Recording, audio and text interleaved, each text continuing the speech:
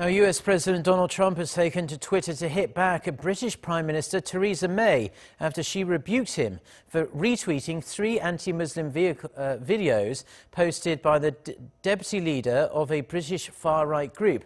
Trump told her not to focus on him, but on the destructive radical Islamic terrorism taking place within the UK.